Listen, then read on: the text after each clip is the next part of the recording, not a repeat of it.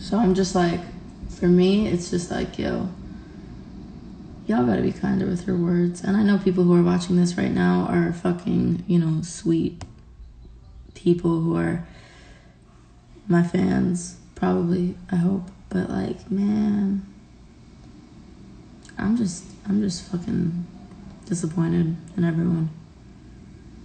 And I hate that when I talk about shit in a vulnerable way, you know, it's spinned as like, oh, Madison's like, you know, crying on live again. It's like, okay, you look so sad, babe. I'm tired, bro. I'm tired. I'm not even sad. I'm tired.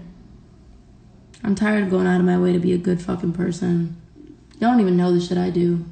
During this people talking shit about how I'm a fucking horrible person and whatever. During this entire thing when I was in New York, which, by the way, while I'm on live, I'll clear that situation up.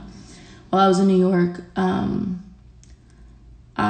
me and my mom every day would go and we would drive about 15 minutes away into a little bit like, you know, less fortunate of a neighborhood.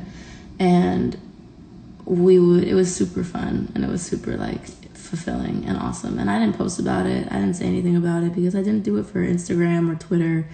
I did it because I felt like there was a lack of love and joy in the world and I wanted to go spread some fucking love. And me and my mom went in the car and we went through every drive-through on the way, which there's a lot of fucking drive-throughs. And every person we would pull up and I would ask when I was paying how many people are, you know, working today. And they would be like, oh, you know, there's 4 of us or there's 3 of us. And I had a stack of $100 bills and I'd be like, okay, cool, we'll give 100 to, you know, each person working.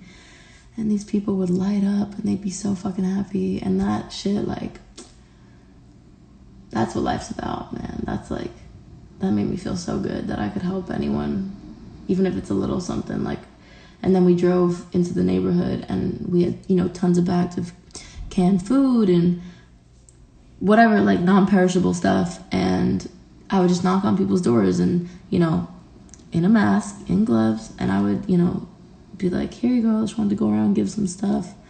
And then I would also be like, and here's, you know, like $500. I hope that it helps you in some way. There's actually a cute story I could tell you guys. So I could tell this on TikTok Live too, I guess, because there's way more people on there. But so one of the houses that we went to, there was a little boy sitting on the side of the street. Like, he was just by himself. But he was obviously sitting in front of his house, but he was sitting on the side of the street. Literally, when I tell you, he had a pot and like a ladle, I guess, like banging on a pot. And he was like probably 7 or 8 years old. And he's like banging on this pot. And I'm like, hey. And he's like, hi. And I'm like, are your parents home? And he's like, yeah, my mom is inside. Why? And I'm like, okay. I'm like, you having fun?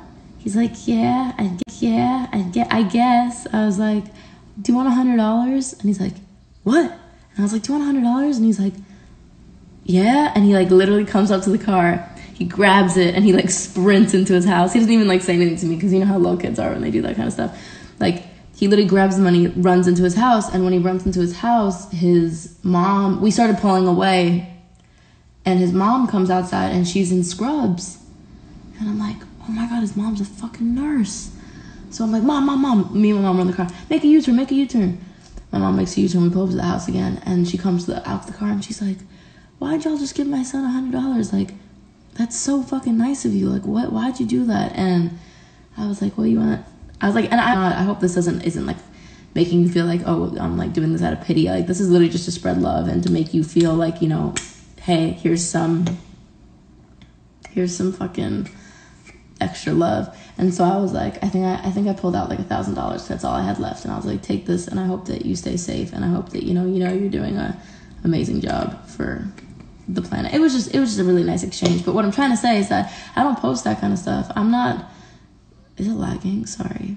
I don't post that kind of stuff. I'm not out here, you know, videotaping these experiences and saying what I do. So it just hurts my like soul when I know that I go out of my way to be a good person and people still find a way to, you know, tear me down, man. Tear me down. It just sucks.